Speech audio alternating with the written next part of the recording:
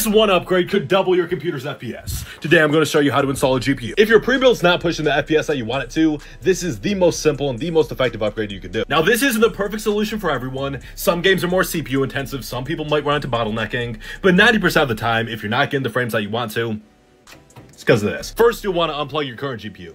Push down this pin, pull out. Then unscrew the bracket from here. Don't lose these screws, you're going to need them in about 35 seconds. Once these screws are out, you're going to want to unlock the PCIe lane and pull out. Beautiful. I'm going to demonstrate with this Gigabyte 3060 Ti, but basically every GPU is the same in the installation process. And with your new card, you're going to do the exact opposite. Go ahead and slide it in here, plug it in, then screw it back in.